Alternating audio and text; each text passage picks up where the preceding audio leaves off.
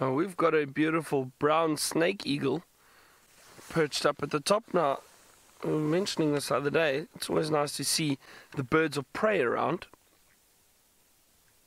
And this brown snake eagle has been sitting around scanning the area. Probably still a bit too early to get active for it.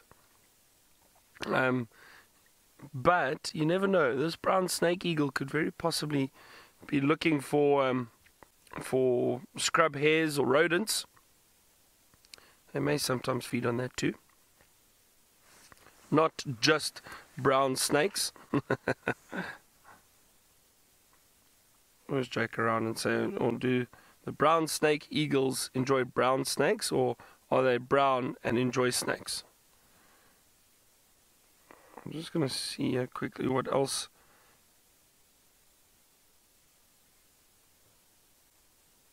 I can hear something breaking branches, and it's very possibly some elephant. So we'll see if we can find it. They say the brown snake eagles mainly feed on snakes and monitor lizards and chameleons. Even chameleons. A chameleon seems a bit small for a brown snake eagle, though. But reptiles. But now when the reptiles aren't active, they've got to feed on something else. I'm sure they would feed on some of the smaller rodents and that around here.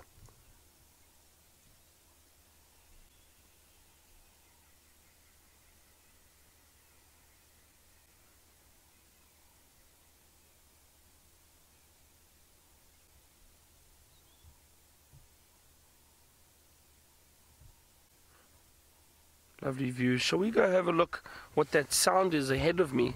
Let's go investigate there quickly. Some branches breaking. We're now starting to get a little bit lighter now.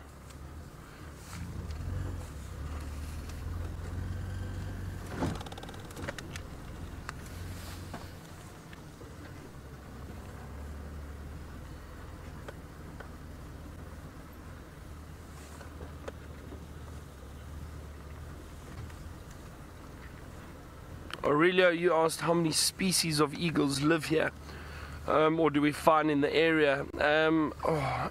Aurelio, let me try to think.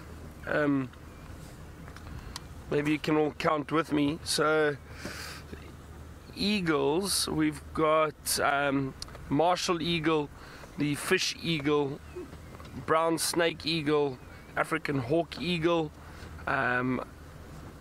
the battalier. We have,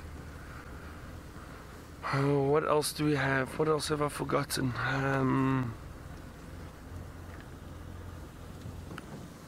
Hold on a second, I just want to listen to that sound again.